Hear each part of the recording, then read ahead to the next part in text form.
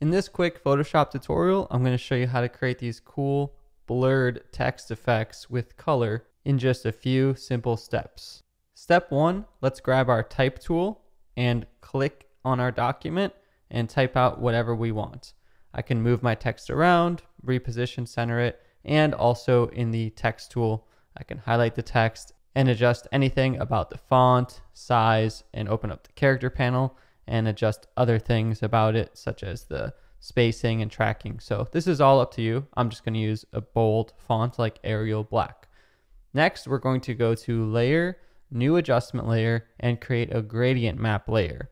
So I'll press OK, and you might notice your background and everything change colors. You can click reverse if it does that, just to keep your background so it looks like the original. Or if you double click on your gradient editor and switch the color stops around, so it's going from black to white or dark to light.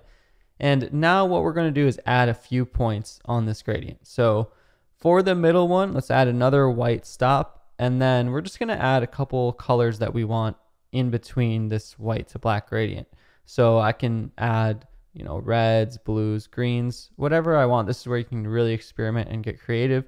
And also you can come back to this step afterwards and play around and see what you come up with.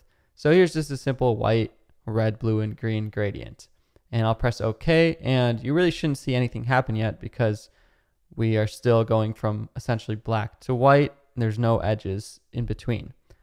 Now here's where the fun part comes in. Let's highlight our text layer and go to Filter, Blur. And although you could use any one of these blurs really, the fun ones are actually in Blur Gallery. And here I can just click one like Field Blur. It'll open up the whole blur gallery. But first it'll ask you to convert it to a smart object. So convert it to a smart object. And with just a little bit of blur, you should instantly see your gradient start to appear. And you see here what we've done is we have the white, the green, red, and then blue, back to black. So the cool part about the blur gallery is you have all of these different options. So field blur is just like a general blur. Iris blur is pretty cool because you can blur it more outside of this circle or iris or less. So you can sort of just blur the edges, and that can create this cool little effect.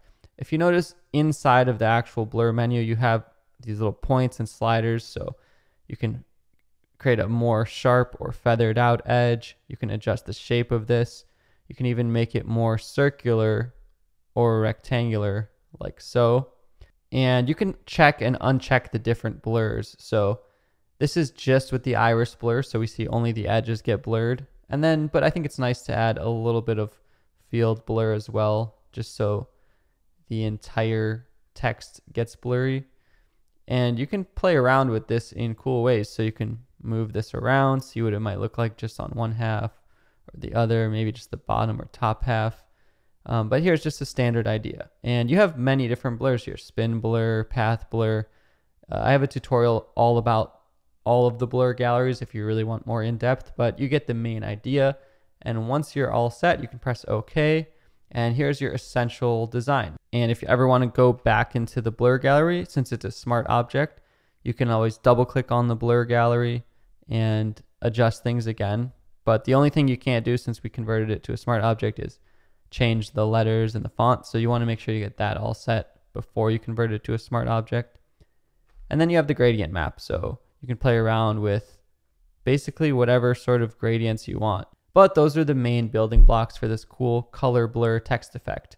If you enjoyed this tutorial, you can check out hundreds of more on the playlist on my channel. So make sure you subscribe, head to my channel, and follow along. My name is Justin Odisho. Thanks so much for watching, and I'll see you in the next video.